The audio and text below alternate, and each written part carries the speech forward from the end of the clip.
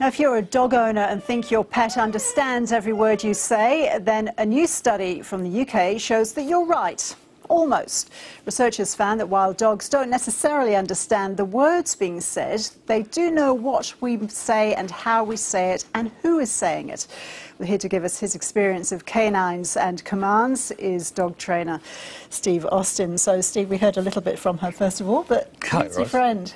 This is Missy. Yeah. She's a working English Springer. She's a 3-year-old female, and she's a scent detection dog, and she's very good at what she does. So is this news to you that dogs might not understand the words that you use, but they can certainly understand the meaning? Exactly. The body language of what the dog does and the body language of what you do is paramount in training. So I've been training my dogs now on body language actions for ever and a day.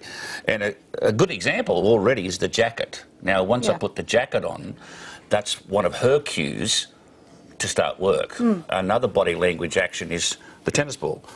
She dies for the tennis ball. She loves the tennis ball. Yes. So then I start saying some cues in my body language. Even the clothes that I wear will tell her what we're going to do. So body language on both our parts is critical in training a dog. Missy is a working dog. For people at home who have their dogs simply as pets, sure. How much of it also is tone of voice? Is that key? I think the tone of voice is very important. I think the calmer you are, the quieter you are, and the less you talk, the more the dog understands it. Okay. The more you scream and yell and shout at the dog, the more the dog just shuts down.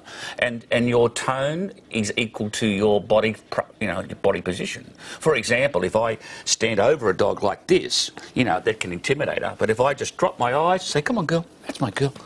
That's a good girl," and just be nice and quiet and be a little bit more submissive in my actions to my pet dogs in particular, you get a lot more response from the dog.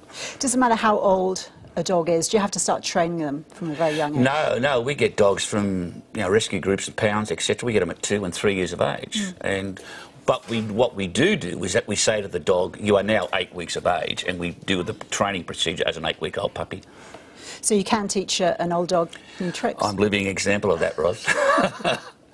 So how much work does Missy do out in the field? She's on a test with Department of Primary Industries in Victoria, and also we took her down to Hobart Weed, a big conference down there, and she performed very well. So it's a bit of a feasibility study to see if these dogs can be trained to find noxious weeds that grow in our countryside. She's very good at it so far, and we're just about ready to put her into the field now. OK, well, we'll have a little demonstration of that in a moment. But first, what about the dog breed? Springer Spaniels. We used to have a Springer Spaniel. They're lovely dogs. They're great dogs. Easy to train as well. They are easy to train. They're very orientated to us as people.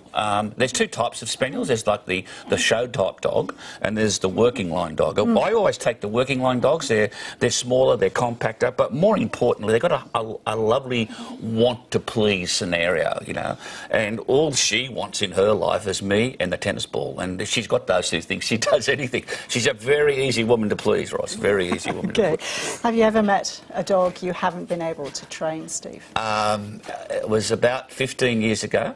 It was a Border Terrier. I had the little dog for about 3 or 4 weeks. I could not train it to sit. I was not too bad of a trainer. I don't know what happened, but maybe there was something between us that didn't. But I just couldn't get it. But it was the only one that I couldn't improve. I can't get all dogs to do great things, but I can always improve their dog. But only one beat me, Ross. OK, all right. Well, let's do this experiment. OK, sure. Steve, we've got some hawkweed, which is the noxious weed, which it is a noxious weed, Missy is trained to find. If you can cover her eyes, let her see. OK. Show her the tennis ball or something so she doesn't see. And we're going to hide this around the back of the set here. I'll just pop it down. We have dog cam, Greg on camera, who's following what's going on. And I'll come back to where Missy is, and I'll just say explain to us what Missy's going to do before she does it. Greg. Well, what I'll do is I'll cue on to the job with certain words and certain actions. And then I'll tell her to F-I-N-D, right, and off she go. When she finds it, hopefully, she'll put her nose on it and she'll hold that position until I give her a release command, or what's called a bridge, which it's the word YES, and then she gets her reward. Right, which is the play of the tennis ball. OK. So, better if I show than talk, OK? Absolutely. Here we go. So we'll take the lead off. Put the ball. So the magic word is, where's a weed? Hey, where's a weed? Weed? Find. Here Off she goes. Here we go. Good girl. Now, she got it? Yeah, she's going to move on. Oh, look at that. Straight to it. Show me. Show me, girl. Show me. Yes, good girl. And Very then she gets excited. the tennis ball. And that's the first time young Missy's ever worked in a TV studio. And what a job she's done. Here, girl. Get rid of some Missy, of the dust come around the back of so the set, then what too. we do then, we give her another little reward. Good girl, you ready? Good girl, yes. Plenty of rewards. Fantastic. Good Slippy girl. grass. It's Plenty not of what you pats. normally get. Good girl. And like you say, Great, she will Steve. do that all day long. Right. How long did it take to train Missy to do that very quickly? She gets probably, this is about 3 to 6 months work, you see here, you know, to do it in the field and to get it right like that. I think she's done very well today in the studio, but she's much more comfortable in the field, you know. Oh, amazing. Steve Austin, thank you so much for bringing Missy in and showing us what she can do. Thank you very much, Ross. Thanks.